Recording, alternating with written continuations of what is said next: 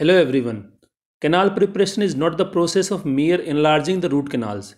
It is the manner in which you enlarge the canal which decides the outcome of treatment. Your post-operative radiograph may give you a satisfactory feel, but your patient can suffer a lot of pain and swelling after the procedure. Or patient may report back to you after 3 to 6 months with acute symptoms. Let's see an example. This mandibular canine was root canal treated intentionally, as this has to be one of the abutments for crown and bridge. Patient reported back after 6 months for follow-up, and radiograph shows that there is a periapical lesion present. Now, what can be the cause of failure? An intentional RCT with vital pulp got failed, while radiograph shows satisfactory treatment. Many people can argue that it may be because of inappropriate preparation or short obturation, but the real cause was a missed canal. Mandibular canine may have two canals sometimes.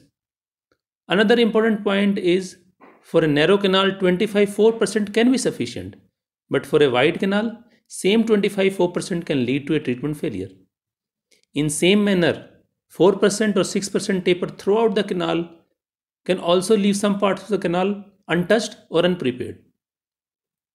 So the best way of preparing a canal is making sure that whole area of canal is cleaned or prepared. If you are a beginner or you prefer simpler method of root canal preparation, then pro-taper technique is the best for you. As in this technique, canal is prepared in crown down manner. That means first cornal part by S1 instrument, then middle part by S2 and apical part of the canal by F1. If you need more preparation apical part, then prepare with F2 and F3. How you will be sure that whole canal is prepared well? There is a simple observation.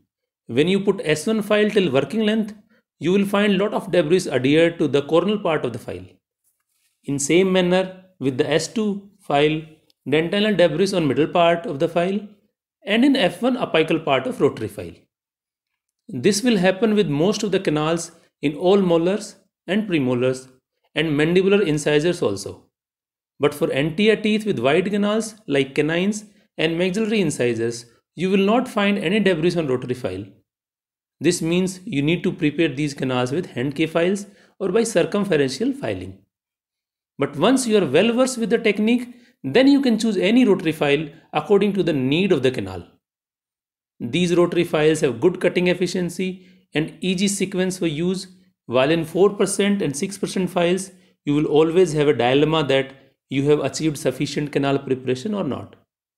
The type of nitrile metal used in manufacture of these files is far better than the conventional pro-taper instrument, where instrument fracture was common and many times tooth get vertical root fracture because of cracks induced in dentine.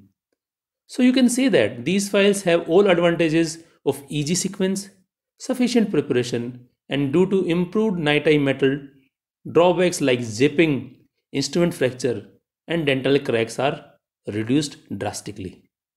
Thank you. Have a good day.